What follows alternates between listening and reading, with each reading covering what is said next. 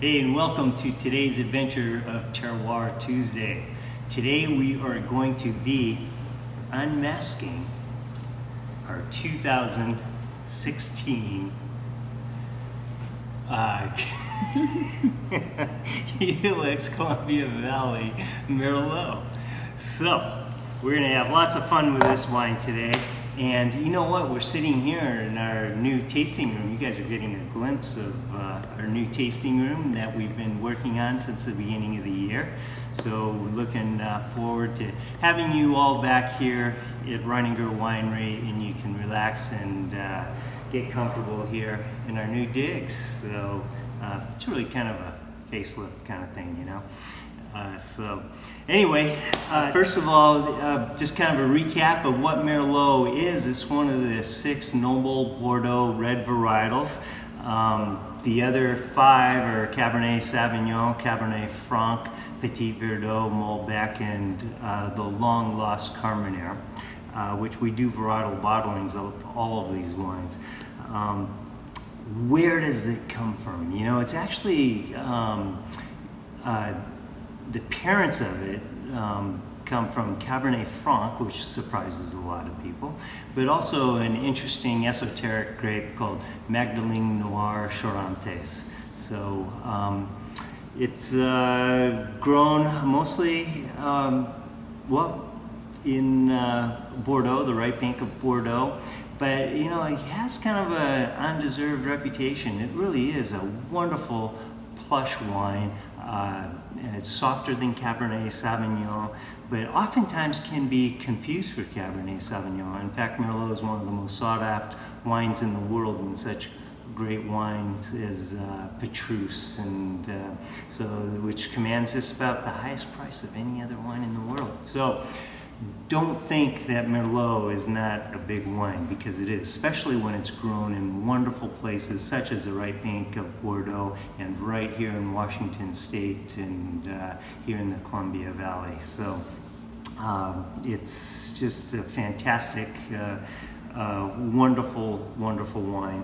And its name actually refers to blackbirds, actually. So we're not sure if it's because they like blackbirds like it, or it's just dark in color. So yeah, another characteristic of Merlot is it's an early ripener. As far as the reds are concerned, it ripens earlier, but it has an earlier bud break. We just had bud break here about a month ago, and so the vines are well on its way. And tell you a little bit about the 16 vintage, the 2016 vintage. We started out with a kind of early hot spring, and then it went into more, well, actually fairly warm summer too, and so then it cooled off quite a bit in the fall, and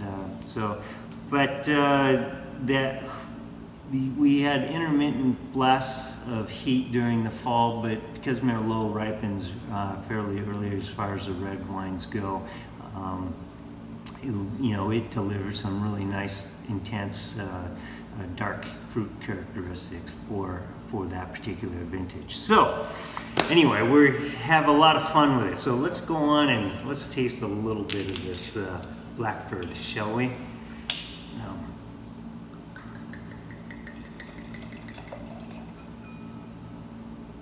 Oh yeah, man, look at that color. Yeah, it's just, I tell you, the aromatics in this are very, very intense. And what I really get out is this big blast of macerated cherry. Is the first thing that hits my nose, and I get a little bit of a boysenberry going on there, and yeah, it's quickly evolving into some plum and black currant, and a little bit of black cherry, and hints of a hint of chocolate, and tiny bit of whiffs of vanilla happening there, with a little bit of Asian sweet Asian spice, you know, coming from the oak on that. But oh man, yeah, this is a wonderful, wonderful, wonderful nose, and is the more that I'm enjoying this nose here, the more the dark fruit really comes out on it. What's really nice about this wine too is we always try to be very judicious with our oak. This has about 32% new oak on it. It's mostly American oak. There's a little bit of French on it, but if I recall, it's about 96% American oak. And remember I mentioned that little bit of chocolate in this. Well, one of the reasons why I like to use American oak with Merlot, one, American oak has a little softer tannins that complement the tannins of the Merlot, a little softer tannins than French oak, but also the spice seems to, it has some wonderful brown spices that seem to really complement. There's a little bit of a thread of chocolate in this, and so it kind of complements that chocolate. So that's kind of one of our markers here at Reininger and Helix Wines, is that we really use the oak to try and complement the nature of the grape itself, both the flavors and the structure of the grape. So.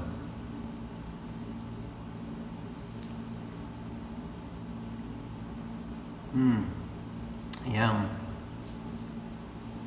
Has a real silky mouthfeel to it.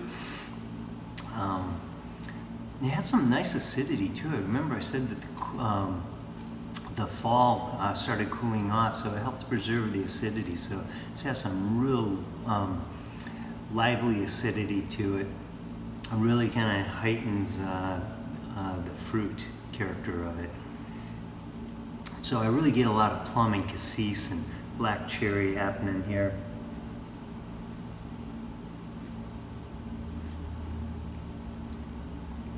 And again, remember, talked about that chocolate when it's really kind of manifests itself more in like cocoa in this guy. Get a little bit of a coffee, just hint, kind of went to Italy last year, so it reminds me of some of that Italian roast that we had over there. But you know, the finish on this really gets a real heightened cherry on it, and with a little hint of wood toast. My experience in the past, if I were to let this stay open, I find that the plushness really increases in it. Dark flavors and the finish, everything seems to intensify as the wine opens up. And gosh, I am really thoroughly excited about this wine. So Merlot's an excellent choice. It's, yeah, I tell you, it deserves much more recognition than it's received in the last decade anyway. It's not just a blending wine to soften Cabernet Sauvignon. Like I say, especially when it's grown in areas such as the Columbia Valley and the Right Bank.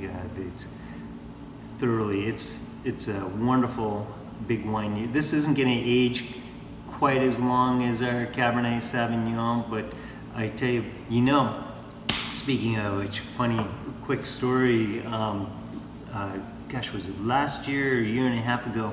Anyway, we opened up some of our 1998, or actually I take that back, 1997, that was our very first vintage. We had our Cab and our Merlot.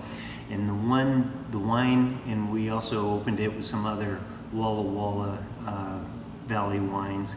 And the wine that actually showed the most fruit and had the youngest complexion, if you will, to it, was our 1997 Reininger Merlot. So Merlot can last a long time and cellar beautifully. But this one's very silky and plush, and you're gonna love the dark, delicious fruit flavors in it. So take care, everybody. Thank you for joining us here, and we look forward to seeing you at our next Terroir Tuesday. So until then, hang on, buckle your seatbelts, because we're going to be opening up soon. Looking forward to seeing you. Take care.